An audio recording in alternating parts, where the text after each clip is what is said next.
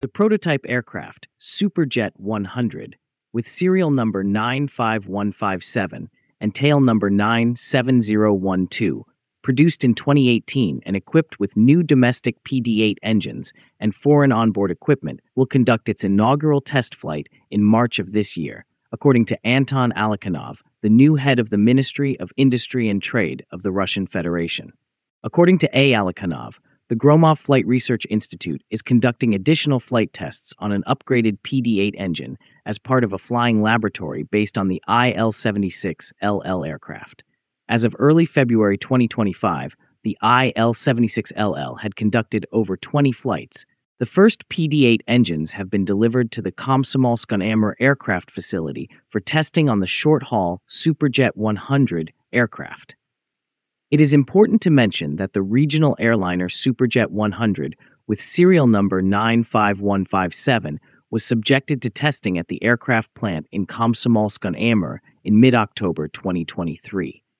The aircraft was equipped with two domestic PD-8 engines. The prototype was initially intended to be in flight by the end of 2023, and it was equipped with two prototype PD-8 engines, with a declared maximum thrust of 8,056 kilogram force and a bypass ratio of 4.4 and foreign onboard equipment. A second prototype of the SJ-100 aircraft, which is expected to participate in flight tests in May of this year, is equipped with PD-8 engines and domestic onboard equipment.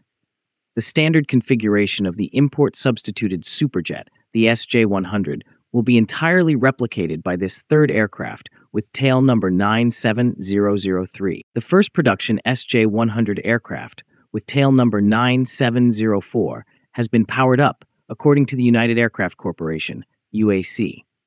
11 airframes of serial SJ-100 aircraft have been assembled at the Komsomolsk-on-Amur plant as of early February. After their certification, these will be outfitted with domestic PD-8 engines, onboard systems, and components. Import-substituted SJ-100 aircraft with PD-8 engines are expected to be delivered in February 2026. CRET, or the Concern Radio Electronic Technologies, has also manufactured a laser gyroscope instrument for the Superjet program, which has been introduced by Russia. This device is a critical component of nearly all modern aircraft, as it is capable of detecting changes in angular orientation. Laser gyroscopes exhibit a substantially greater degree of sensitivity than mechanical gyroscopes. The unit will be incorporated into the equipment of the import-substituted Superjet SJ-100. CRET specializes in the development of onboard inertial navigation systems, which are essential for contemporary aircraft. These systems are based on laser gyroscopes. These INS systems are superseding conventional navigation systems that are based on mechanical gyroscopes and no longer meet modern standards for accuracy, reliability, durability, and readiness time. This device is either integrated with satellite navigation systems or acts as a complete replacement for them. As far as the MC-21 project is concerned, the Irkutsk Aviation Plant powered up the prototype of the completely import-substituted medium-haul airliner MC-21-310RUS with tail number 73057 in early February of this year. It is anticipated that this aircraft with tail number RF73057, factory number MC-0013, which is equipped with completely domestic components and has a wing composed of Russian composite materials, will conduct its maiden test flight in the summer of this year. Previous reports indicated April 2025. The MC-21-310RUS's final design, which replaced foreign components with domestic ones, was finalized in late 2024. The onboard equipment's weight and size increased during this procedure.